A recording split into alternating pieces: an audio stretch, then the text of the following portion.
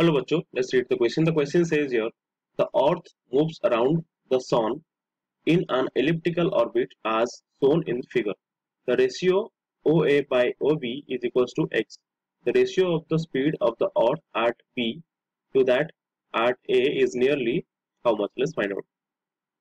So first try to understand the motion of earth around the sun and learn about how gravitational effects this motion, okay, affect this motion. And try to understand where we can use the conservation laws. So here we are applying the law of conservation of momentum. So try to study about it. Okay. So the earth is moving around the sun in an elliptical orbit.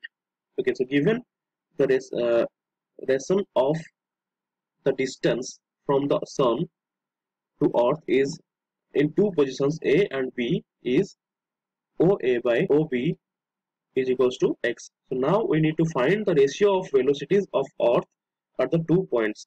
So the earth and the sun are connected by the gravitational force. To find the ratio of velocities at the 2 points, we can use the law of conservation of angular momentum, because in this system external torque is 0. Okay, external torque is 0. Okay.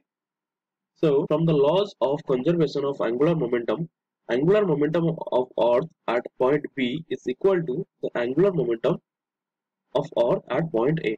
So, mvbrb is equals to mvarA.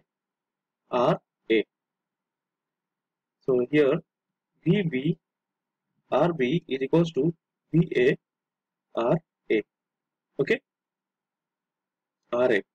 So, that will be VB divided by VA is equals to RA divided by RB. Or we can write it as VB by VA is equals to OA by OB. Also, we can write it as this is the this OA by OB is x. It can be written as VB by VA is equals to x.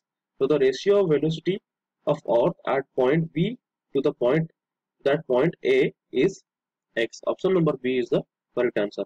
Thank you.